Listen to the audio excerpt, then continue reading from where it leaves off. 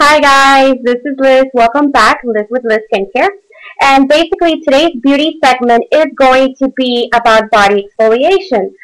Yes, winter is here. Unfortunately, I'm not the biggest fan of the colds or winter. I prefer summer. I love the heat. But anyways, we still need to learn how to take care and treat our skin in the cold, rough weather. So basically here today, I'm going to show you guys a product that I make for myself, and basically I always have handy, and it's very simple, very inexpensive, doesn't cost much to put this together. And basically all you need to do is get yourself a jar like this. You can find it at any beauty supply or pharmacy store. You are going to blend in sugar, regular sugar, like the sugar that you take with every morning's coffee that you probably take, and you are going to mix it with vitamin E oil, and you are going to put also honey.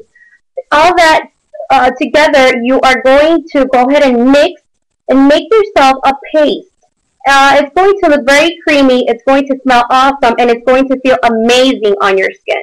This is going to help you like it's helped myself. I tend to suffer from dry skin, so I like to keep as hydrated as possible, especially in the cold weather. So, I mean, if this is something you want to go ahead and give a try, if you suffer from dry skin, flaky skin, or sometimes it gets a little itchy in the cold, go ahead and give this a try. It's very inexpensive and it can help you tons. If you'd like more tips or more information on anything regards to skincare, remember you can always email me at lizskincare@gmail.com, or you can email me to liz@blizskincare.com. There's a lot of more useful information in my website, which is www.lizskincare.com as well. I hope this is going to help you guys out in the cold, rough weather and keep your skin looking hydrated and sexy like it does in the summer. So thank you so much for watching and tuning in. Hope to see you soon with more tips and advice for your glowing, beautiful skin. Thank you for watching. This is Liz.